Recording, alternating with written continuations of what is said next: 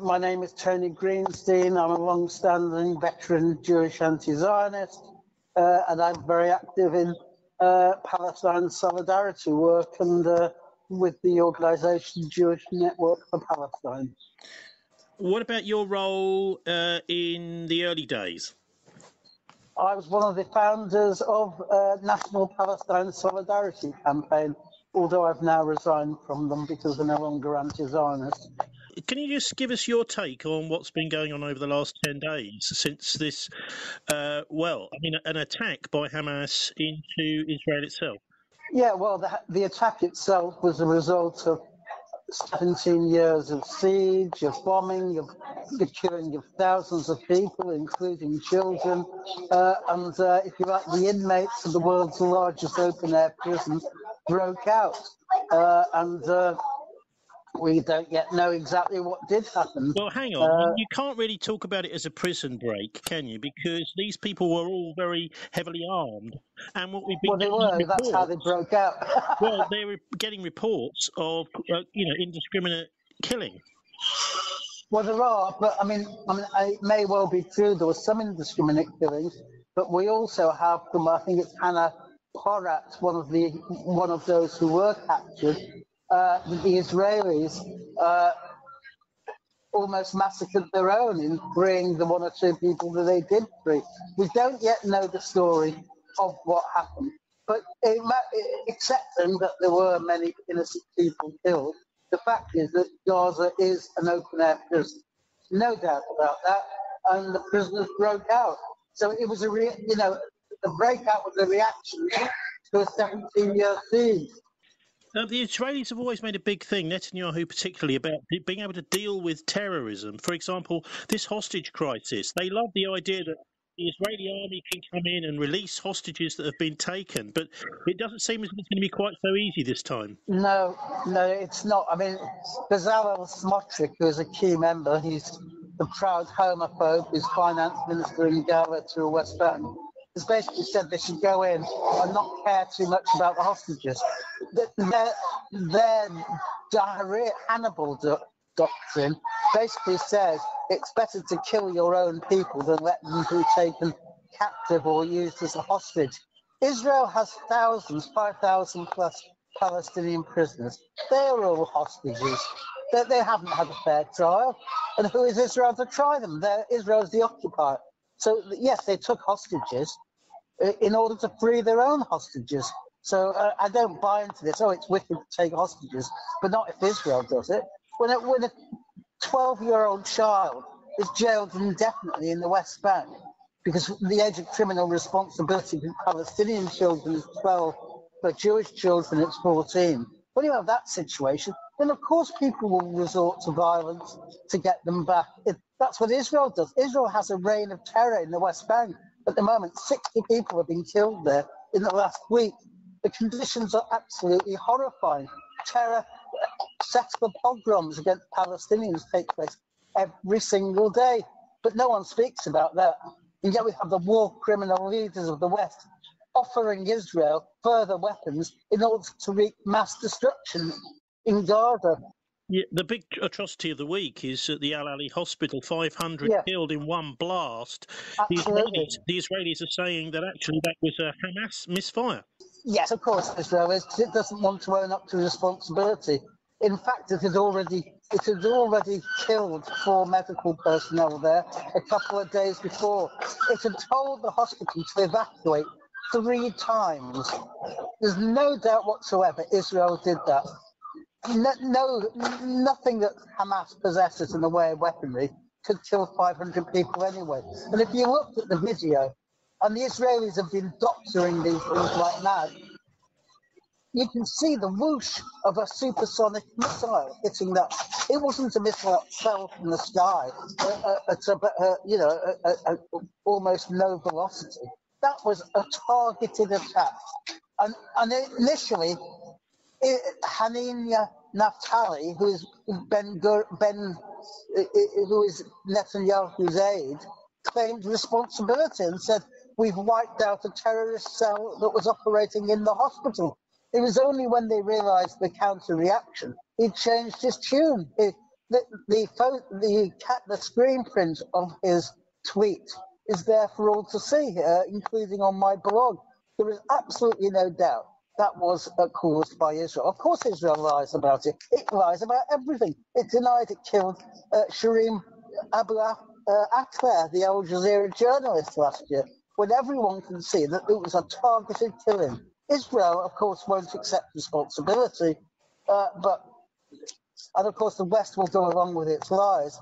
But there's absolutely no doubt in the minds of everyone in Gaza and in the Arab world, and anyone who has a couple of brain cells to put together, that was an Israeli attack. And I wouldn't even say it went wrong. It was a targeted attack. I mean, what can be the point of such a... I mean, that's obviously going to bring an enormous amount of negative publicity to the Israeli cause, isn't it? Well, you would think rationally that was so, but what was the reason? What was the reason for the massacres in the Nakba in 1948? To stimulate an exodus. Israel wants to clear northern Gaza. Hospitals are an obstacle. What do? You bomb them. It's as simple as that, because Israel's already bombed 9 medical facilities in Gaza. It's got no scruples about attacking hospitals. I mean, what you're describing, Tony, is almost like a kind of, at the bottom of it all, a kind of land grab, basically. Yes, absolutely. It wants to empty Gaza of the Palestinians. I mean, Israel wants to empty the West Bank of the Palestinians eventually. Yes, Zionism is an expansionist ideology and movement. It started off on that basis. And yes, it wants to empty it. And it doesn't really care how many people it kills in the process. They talk about the Holocaust, but the only lesson Israel's learned from the Holocaust is that we should commit the atrocities and not the non-Jews. There's no other rationale behind it. What do you make of Biden and Sunak's visit this week? I think they're absolutely outrageous. Israel is perpetrating genocide in Gaza, and they've come to give them full support and promise them weapons to do it with. It beggars belief. These are war criminals. In 1947, they hanged 10 Nazis for war criminals. There should be a Nuremberg trial for Biden, for Sunak, and all the others who are aiding and equipping Israel to commit the crimes that it is. It is really disgusting. But then let's face it, the whole Julian Assange in prison because he revealed their war crimes in Iraq. So there's no morality when it comes to Western. Well, I mean, the British forces are out there. The Navy's now chugging around there in the Eastern Mediterranean. I mean, you would think that with all this various equipment, they might be able to try and enforce a no-fly zone or even drop in some clean water and medical supplies into Gaza. But no, apparently they're there to support the Israelis. So what do you make of the British naval presence there and the Americans? Well, the British, of course, are just Me Too puppets of the United States. Britain doesn't have an independent foreign policy. The whole basis of Britain's foreign policy is to follow America in lockstep, and that's what they're doing. But it is outrageous. I think the purpose of the naval presence is actually to deter Hezbollah as much as anything else in Iran. But you're absolutely right. They can enforce a no-fly zone. But what happens instead? The United States vetoes a ceasefire resolution at the UN Security Council. The United States is complicit in the crimes of Israel in Gaza, and by default, Sunak has made Britain an accomplice to that. There's no morality when it comes to Western. What about the Rafah crossing? This is all eyes are on that at the moment. This is a potential way of getting aid in, but the Egyptians don't want to open it.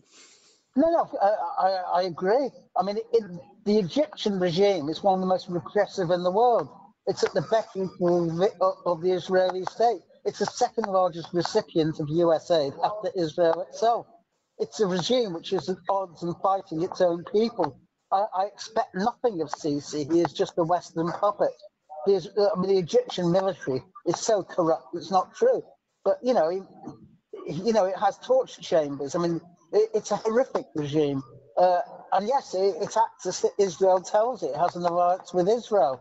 But of course it could let it through, without a doubt. It's a criminal regime. I mean, in a sense, the way to actually overthrow Zionism is to overthrow the Arab regimes who are complicit with Zionism and Israel.